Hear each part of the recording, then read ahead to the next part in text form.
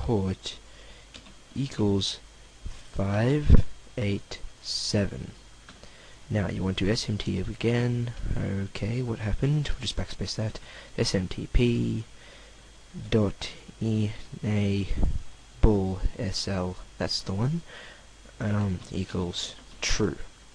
And then mosquito, sorry, SMTP dot credentials, so that's an annoying little word that I hate to spell, credentials equals, sorry, what's happening? Oh, okay, never mind, sorry, equals new system dot network credential. Okay, what is this annoying thing doing? Why is this not working?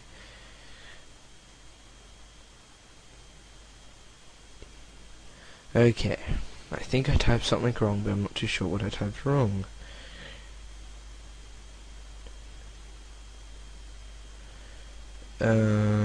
One sec, I'm just going to retype this. I think I typed something wrong. Wait, is that an M? Yeah, there you go. That's what I typed wrong. It's supposed to be new. I screwed. I'm just going to type it again. I'm sorry. Oh no, wait, no, it fixed itself. It's okay. Okay. And now this is the thing we just This is what we're going to type in. Back to the subject. You're going to want to type in the username to your Gmail account. Let me just close this annoying stupid thing. That too. The username to your Gmail account, and you'll also need your password, I believe. Yes. So my password was 123456 underscore 123456. I'm pretty sure anyway. Whoops, one too many. There we go. Now we're nearly done. Seriously, we're nearly done. So SMTP dot send equals, well, not equals, sorry, you want to type in my mail message. And seriously, we're nearly done. I just got to type a couple more lines of code. So textbox2 dot text equals, and just type in 2 semicolons. That means nothing. And now we're going to type in a message box, so I'll just put in your message was sent, and then we're going to want to type message box, style, oopsie daisy, dot, okay, this is annoying, style dot int, okay, what is it doing? Oh, I see now. Message box SEYLE dot information. Okay, this is being really retarded.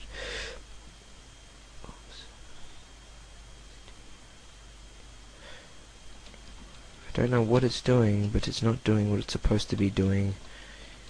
I haven't typed anything wrong, but yet it refuses to. Okay, what did I type wrong here? What could I possibly have typed wrong here? Okay, one sec, I'll retype this because this is being annoying. Message box style dot information. Oh, I see now, it's typed it twice. Why did it type it twice? I don't know. Okay, but yet again it is still wrong. Oh, now I see what I've done. That should set it right. There we go. Now that was a pain to type, and you're done. Congratulations, you just made your first mail sending program. Now just debug it to see if it worked. Subject, hello, message, I are best, and we send. And if it sends, it takes a couple of seconds to send, but hopefully it will send. Your message was sent. Now, this was sent to Kilimanjaro, and we will see if it is there. Let's go to hotmail.com to check. Hotmail.com. Swear to God, I'm never ever using Gmail again. Okay, Kilimanjaro, here he is. Let's sign him in. And do we have our message? I hope we do. Last time I did this, it didn't work. Alright, let's have a look.